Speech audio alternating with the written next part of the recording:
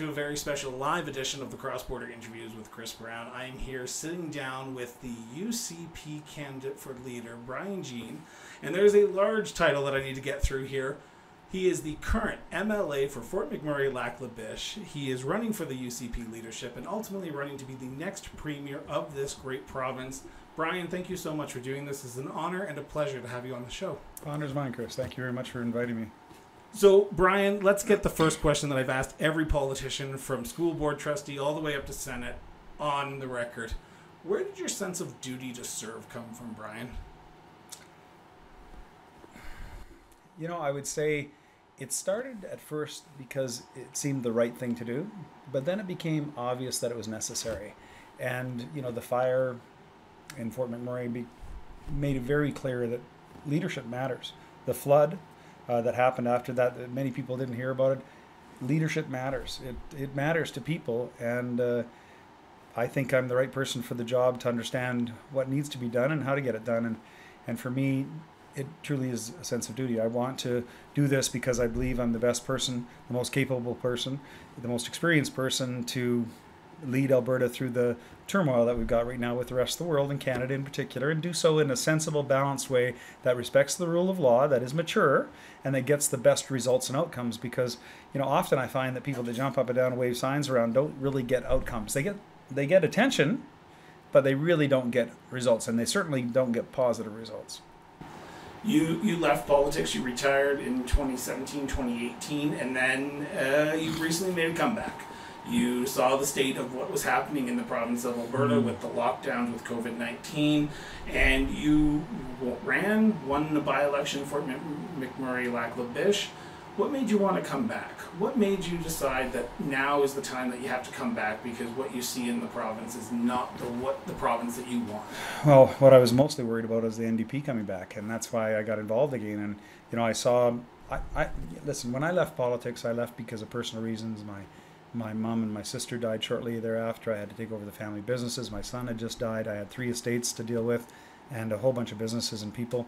And I left believing that I'd left it in great hands because Jason Kenney and I, of course, started it together. And I had the best hopes for him. People said, oh, no, you don't. Well, yes, I did, because my businesses, my family in Fort McMurray, and it's a huge family, all of us would have done much better if Jason Kenney would do better. But then I, saw the first year roll by and a series of mistakes and before COVID. And then I saw the next year roll by and I couldn't believe that we were locked down. I have to tell you, I was shocked about that. Just the way we were, there was lack of communication, lack of transparency, lack of the reason why, instead of this is what you have to do, instead of, listen, folks, I believe government is there to be transparent and to bring good actions to people based upon their understanding of the circumstances, not just blind trust. Sorry, I saw the shock in your face, Chris, and no, I was just like... It was an interesting statement because the media reports, and you should never trust exactly what the media says. Like, there are some good reports, but exactly. But there were media reports that, you were disgruntled, so that's why you left. But you're telling a different side of the story here, and I think there's not a lot of people who know that side of the story. Jason Kenney and I worked together for 10 years. Our policies, I don't remember them misaligning at all. I was a parliamentary secretary. I did my duty. I did my role. I did a great job, I thought, and I was very proud of what I did. I was involved and allocated a $1 billion green infrastructure fund, passed more than 24 pieces of legislation that I was a point man for the government for. I felt very good about it. But during that period of time, that was the duty part I was referring to earlier. Like, I felt like, I retired when I was 41 from the practice of law. I'd practiced for 10 years and in Fort McMurray, and I retired. And I thought, what better opportunity than to be a member of Parliament and serve the people of Alberta. And so, flying back and forth to Fort McMurray every weekend was not a lot of fun, I have to be honest. But I worked hard, and, I got sick of it near the end for a variety of reasons, mostly what was going on with Ottawa. And I felt like I could see the money pouring out in that direction, and I didn't like it. And I didn't see a lot of things being done, and I left politics after 10 years. As I said, I was going to leave politics. So my expectation when I left provincial politics was Jason Kenney was going to be the best guy ever and best premier we ever had. And then, first year, second year, COVID, third year, and all of a sudden it's like, wow, we're going to lose the next election. We need to renew the UCP. And I don't know if you remember, but the very first time I announced I was going to run in the by-election and for the nomination, I said we need to renew the party. And if we don't renew the party, we're not going to win the next election against the NDP. And for me, conservative policy is better policy. Now, I'm not talking the hard, fast, policy that infringes on people's lives, because there is some of that on both sides of the political spectrum. I'm talking about, private enterprise, freedoms, opportunities for people, making sure that people have the opportunity to keep more money in their pockets than government. I usually find that people make better decisions spending their money than government officials do. And I just find that government officials spend a lot of money and they don't do it very wisely. So why not, send it back where it really belongs, in my opinion. And anyways, that's what I believe. So I wanted to come back and renew the party. We're going to talk about some policy issues in a few seconds, but I want to stick on to this whole renewing the UCP. You're traveling across this province right now. You were just down in Lethbridge. You were up in Leduc, and you're heading back to Fort McMurray literally after this interview. I am. What are you hearing from people across this province right now? When I talk to people, and this is just my inner circle, and that's the microcosm that is our world right now, is we only talk to usually people that are around us. Mm-hmm. Are you hearing different things from different parts of this province? And are you shocked about what you're hearing about this province when you're talking about renewing the UCP to potentially stop the NDP in 2023? I am. It was definitely more regional at the start of the party, at the start of the race. And the opinions and beliefs of each person, I think, was more of a regional decision then. But now it's starting to, people are starting to talk and communicate and speak about the fact of each candidate and what they bring to the table. And I think you'll find some of the candidates are more attractive to some particular organizations and groups than others. I think there's a lot of anger out there. We have a lot of anger out there, and I feel for those people, but anger needs to be controlled in order to get good outcomes, and emotion needs to be controlled in order to get positive results, and we need to have a clear direction. And I think there's no question that there's a portion of the Alberta population that are dissatisfied with Confederation right now, and I would really like to solve that. I think Canada is broken, but I believe I can fix it, along with the help of all the Albertans that are so optimistic to get it fixed. And I say to them that say, oh, there's not a problem, there is a problem, there is an issue here, and we need to fix it. And how we fix it is we be accountable, we be transparent, we sit down at the table, we use the rules. There's rules out there. The rules are called Section 46 of the Constitution. It's very clear what's there and what path to go forward on. Quebec did it, and they had a referendum, and it failed. But we had a referendum, and it succeeded here in Alberta. It was a referendum to say, not we're going to leave, but listen, we believe something's broken here, and we want to fix it. It's just a tool to open the Constitution. That's all equalization is. That's why we brought it up, as leader 5 years ago or 6 years ago now, because once we open that, we get to talk about the Senate. We get to talk about the House of Commons and why we don't have one person, one vote here in Canada. Some provinces it's 3-1 compared to Alberta. We can talk about how we get our products and services across to the world, because that's protected under our current agreement, and there should be a result if they don't allow us, and that result should be at the very least, that they're cut off equalization. There's a number of things that we need to tackle. I reached out to my followers on social media, and I asked them, what would you ask Brian Jean if you sat down with him tomorrow? And it goes in line of what you're talking about, fixing Confederation, because I think a lot of people understand that Confederation is broken right now. We're truly not really a country, we're regions of a country. We don't ever talk about things that are unifying us, and we need to, but we do, I agree. One of the things that kept on coming up over and over again was how do that autonomy for Albertans, getting a fairer deal, getting Confederation fixed, getting a fair shot for Alberta, differ from the Sovereignty Act that your opponent, Danielle Smith, has been putting forward? Because there's a lot of people who are saying, is there any difference, or is it just more of the same from two different politicians? I appreciate that. It is a different tact. So, as you notice, my slogan, which is right behind you now, people might not be able to see, but it looks good. Autonomy for perfect. Yeah, I love it. Autonomy for Albertans. That's not about erecting walls. It's not about creating problems with our economy and making it not stable so people won't invest in it. It's about giving more opportunities. Freedom of choice is what autonomy is. That's freedom of choice. The decision should be yours on what your priorities are and what you do with your life. And that's why I say autonomy for Albertans is about not just my body, my choice, which I think is very important for people to understand, especially today, but also the opportunities of autonomy for my community. If I'm a Christian or an unbeliever or gay or whatever the case is, I should have autonomy to have my community go forward my way, my priority way for my community. And if you're Sikh or Christian or an unbeliever, you should have the opportunity to celebrate as you see fit. Also, financial autonomy. Think about it. There's a lot of talk about the WEF and conspiracy theory or not. I believe in individual ownership. I think that the opportunity to own businesses and vehicles and have wealth is a very good thing for the individual, not for the companies or the corporations or for government. You know, our government is rich right now. But I also think about professional autonomy. There's some, you know, frankly, some professions out there that should have their own act, that should have their own opportunity to act for the best interest of Albertans. Can and that's you what give people an forget. example of one? I can give you lots. How about notary publics? How about some of the engineering professions that are right now under a peg and want to be different than that? Is there a reason why they should be? Sometimes there is reasons, because one size does not fit all. Just like what's right for Calgary's community is not right for Edmonton, it's not right for Fort McMurray. If you're going to tell me the healthcare system is working, I'm going to tell you that, wow, it's broken like crazy and I want to fix it. I'm passionate about it because I lost my son to healthcare. And, you know, we have to fix that. That's autonomy. Healthcare autonomy. We need to have the opportunity to seek the healthcare we want. Does that mean prevention? Well, for me, I work out.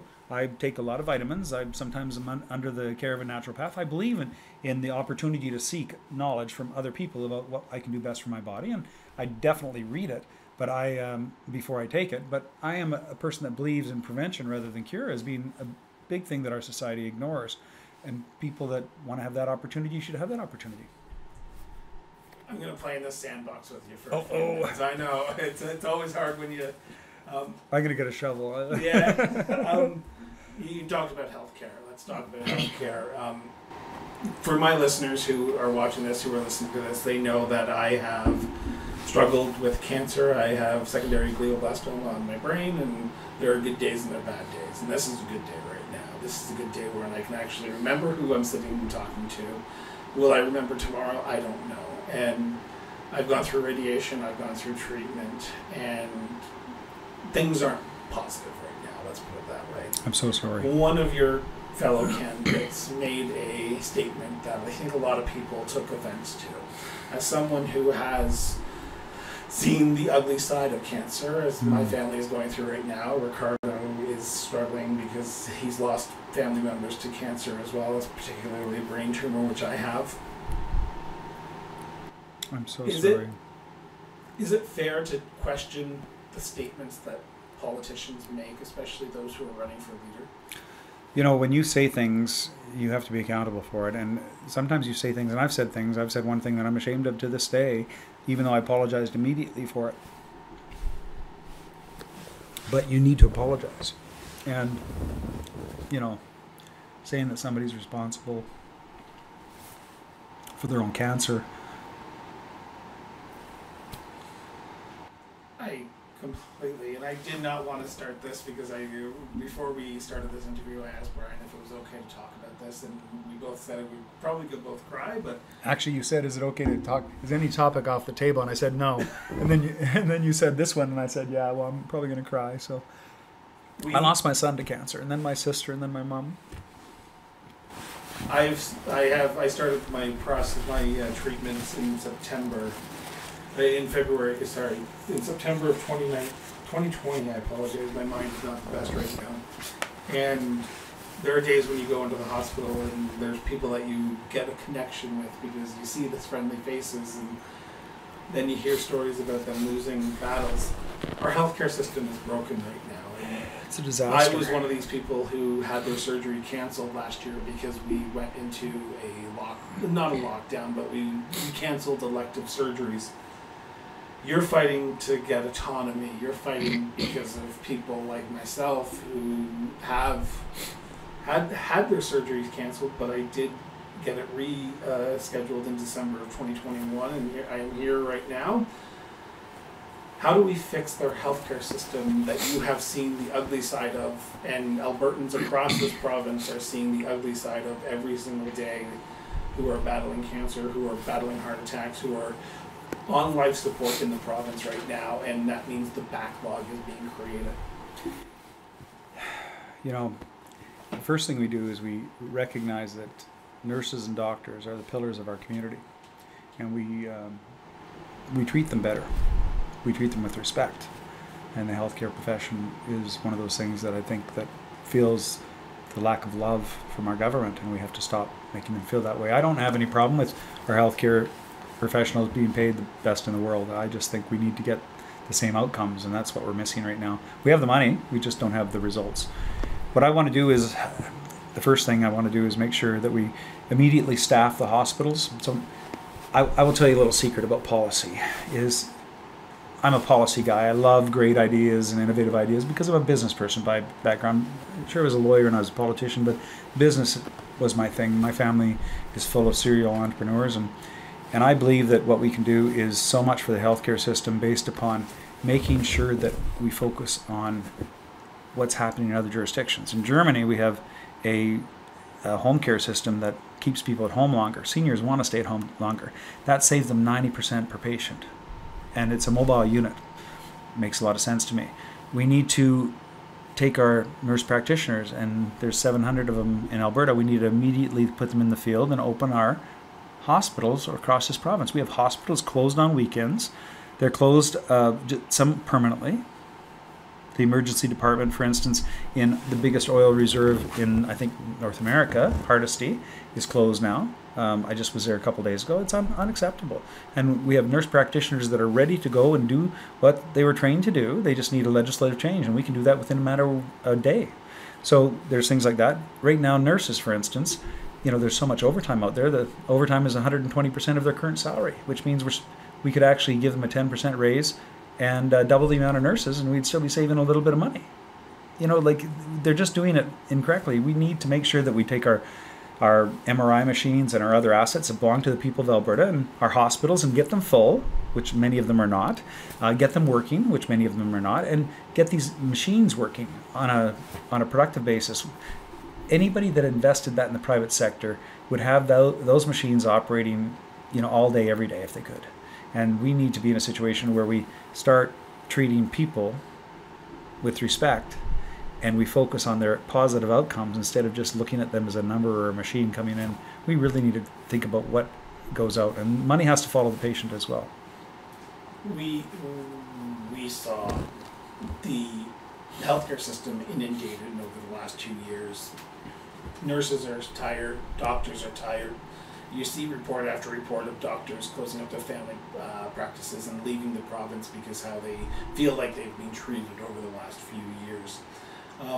How do you work with the doctors' unions, the nurses' unions, and bring them back to the table and say, how can we start fresh? How can we work together, not just for you, but for all Albertans? Because I think, and I hate this show to be about the healthcare, but it's a topic because right now in Airdrie, their emergency room just got closed down. I know. Opened up again, but doctors are overrun and they're taking their bags and leaving this province in droves. How do we get them back? There's no silver bullet, but there's a number of things that we can do. Nurse practitioners, number one. We can get those people working immediately as they should be. We can get our nurses back by making sure they're paid well and they're not burnt out by working all the overtime. We need to make sure that our doctors are trained here in Alberta, and we do rural training of rural Albertans that are already here. So I say to you this, it's a multi-pronged approach. The first thing we have to do is make sure our colleges and our universities are for Albertans. That means if you get an 85% and somebody from Toronto gets a 99%, and you both want to be doctors, and there's one place in Alberta, the Albertan gets it. And I know that's not the traditional model, but right now we have to change things. And we have to make Albertans feel like, their son or daughter in rural Alberta, or in Calgary, or in Edmonton, should have a priority over that position of that placement or that educational opportunity. I think it makes a lot of sense. And then they should be brought into the hospitals here and service what they want to do, which is serve Albertans. Most of these people in rural Alberta want to stay in Alberta, but they can't get their education here. Even in Alberta, they can't get their education, and then they can't get their residency. That has to change. It has to change for doctors. It has to change for nurses. It has to change for veterinarians. It has to change for a lot of professions right now where there's a huge demand, but not enough output. Again, it's about output. It's about getting better quality output for people. I want to turn to another subject right now because we could probably spend a good 3 hours on healthcare just in itself.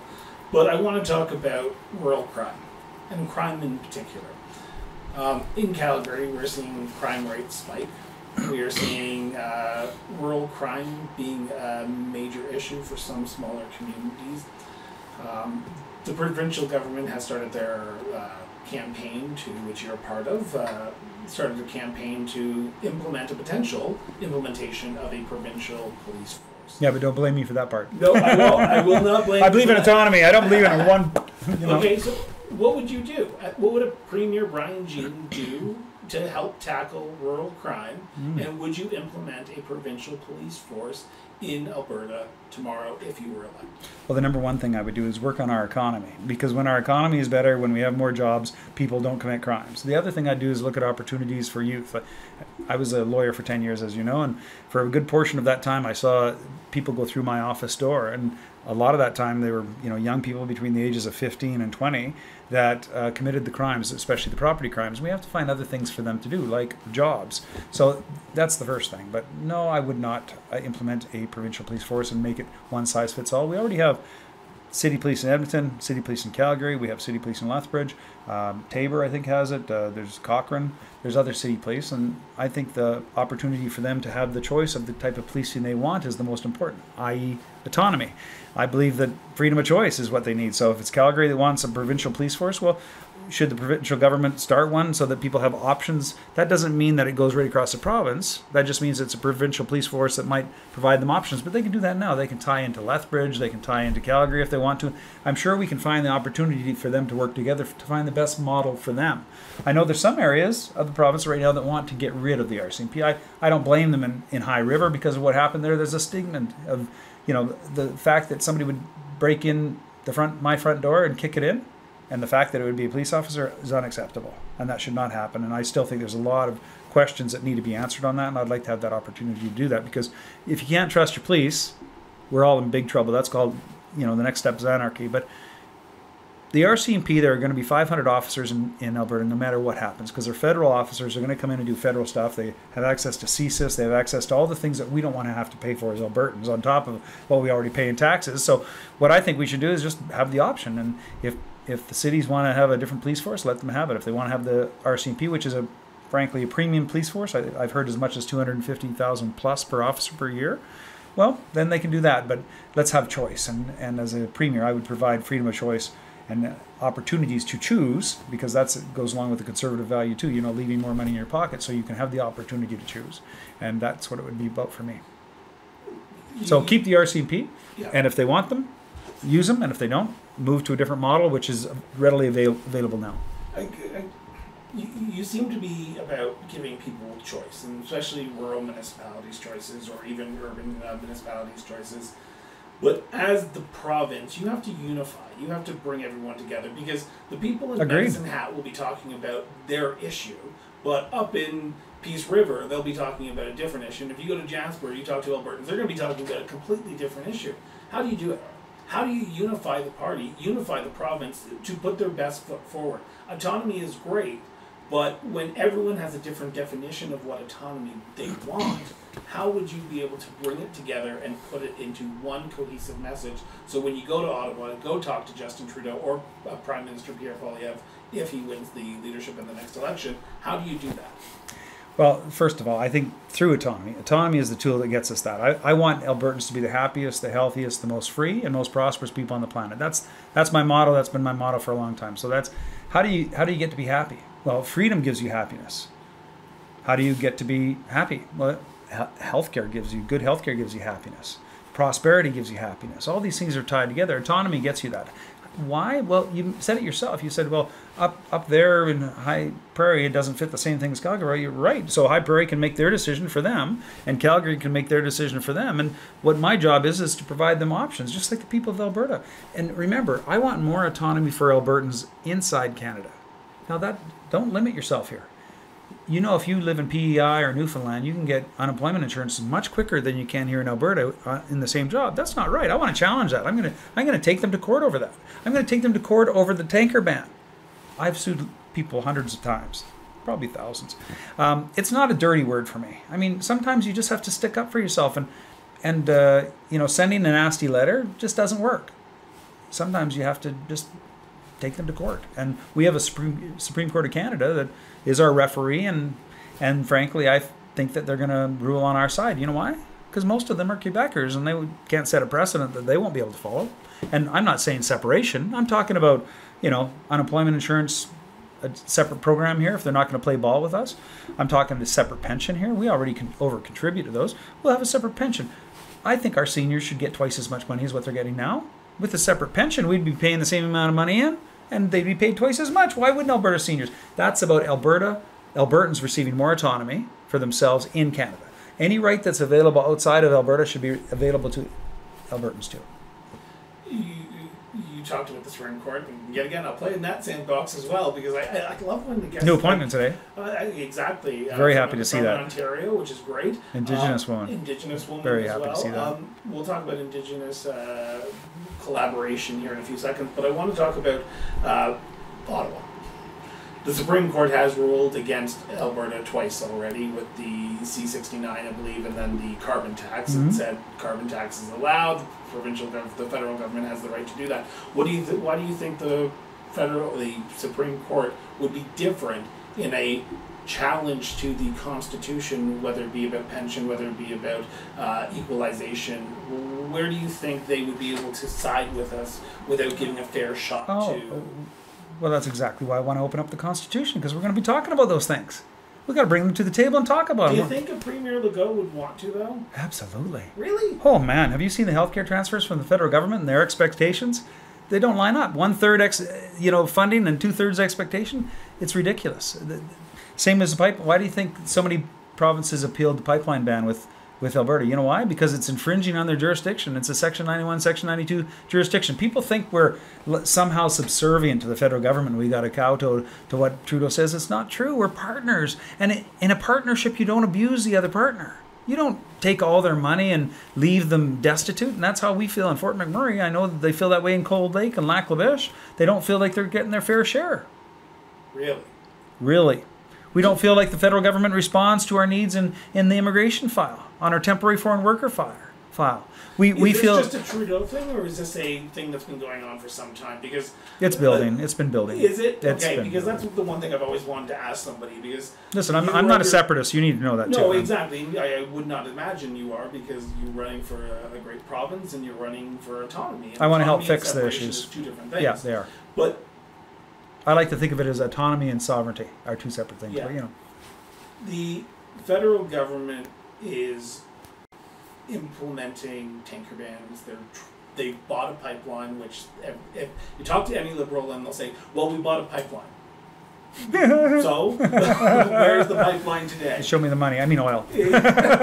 So, why do you think you can do it? Why do you think you were the best person to go toe-to-toe against Justin Trudeau on October 7th once this leadership race is over? I don't think it's about going toe-to-toe with Justin Trudeau. I think it's... I look at it a little differently. I think it's about looking at the situation we're in. We're in an agreement. There's 11 parties to this agreement. 10 provinces and the federal government. And that agreement is not working. And it hasn't been working since its inception, but it took a while to figure out that it's not working. And that's not that long ago. And it came up, all the points came up in the terms of agreement by people, just like you and me. And we've tried it for a while and it doesn't work. And some provinces really don't like it and other provinces don't like it. And what we need to do is sit down at the table and have a discussion. Section 46 and the Supreme Court of Canada, by the way, laid out specifically the path that we need to follow. And that's why I came up with the equalization referendum. That's why Jason Kenney implemented the equalization referendum. I don't know why he didn't send a Section 46 legal notice to Ottawa or the other premiers. I'm not sure why he didn't do that. Maybe he was busy doing other things. But I'm going to do that. I said I'd do it on day one, and I want to do that because it's the path that's set down by the people, the Lougheeds and others that wrote the Constitution for us. We need to sit down and have the opportunity to refine it. And if it's either going to be refined or else we're going to have to start throwing tools into the mix, and the tools we have are big. And people don't think we do have big tools, but we do. And why do I think I'm the right person? Well, I litigated for 10 years. I've been sued, I've sat in the courts, I've been in the provincial court every day some weeks. The Court of Queen's Bench lots, and did lots of different applications at many different levels. Court of Appeal here in Alberta. I understand that part of it, but I also owned and operated a number of businesses, and I'm And you know the inside I know. of Ottawa, and That's what I was going to say. I know you don't like Ottawa people sometimes, but I spent 10 years there, and I worked hard because I thought I could change it. When I was in Ottawa, I actually thought, flying back and forth, that I was actually doing great things. And I was economically. I was involved in Canada's Economic Action Plan, very involved as the PS and doling things out. My ministry was called the Ministry of Everything, and during that period of time, I was there 6 years. I actually had 4 ministers that went through that portfolio. So they didn't change me, they changed the minister. So I was doing something right, but I got tired of it because I just saw the same thing and it didn't seem to change. You know, the NCC, the National Capital Commission region, has like $300 million a year to spend in Ottawa. And I'm just thinking, honestly, I was thinking about the men and women that work in Fort McMurray, 12 hours a day. I want to turn to Indigenous, and then we'll wrap up here because I know you have to get to your wife because it is your anniversary today. So happy anniversary! Thanks. But yeah. I probably shouldn't be in Calgary for this. Hey, it's a campaign. Yeah. She probably knows as a spouse of a former politician. I know You do. Politics comes first. Indigenous issues. My daughter comes first. There you go. Your daughter comes. She always does. Um, That's why I'm doing this. And Indigenous issues. How do you partner with Indigenous communities to get benefits for them, but also all Albertans? Because we are still seeing report after report. It may not be newsworthy anymore, but undiscovered graves of children who were murdered by residential schools. And we need to work with our Indigenous communities to be economically beneficial to them, but also economically beneficial to all Albertans. How do you partner with our Indigenous communities, and how have you done in the past that would give you a leg up compared to some of the other candidates?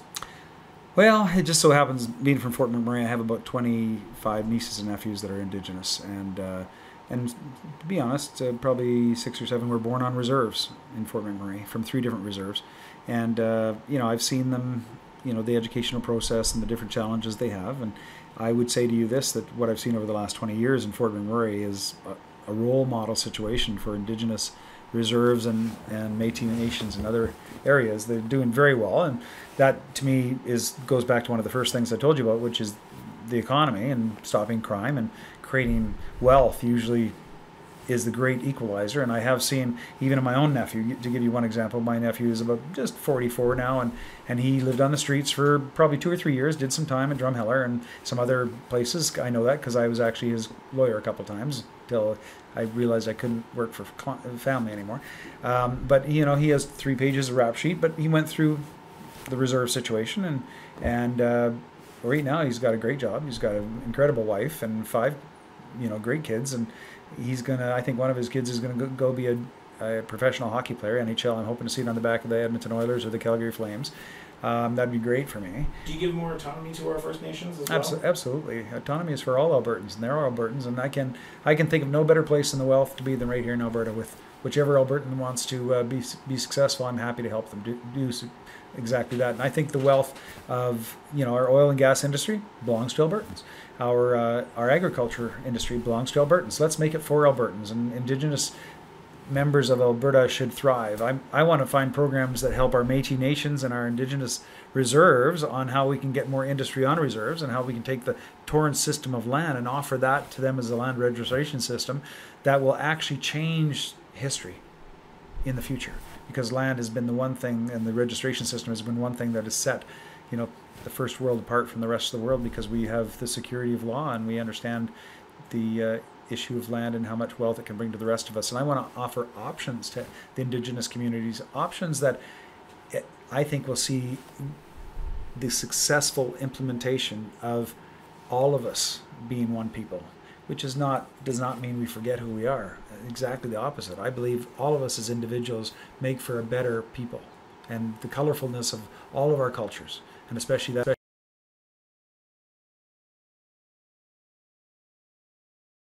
20 of them are treaty Indians. So, when I go hunting, I actually have to get the tag, and they don't, which is kind of nice for them. But I do understand them, as well as I think any person from my cultural background could, because they are part of my family.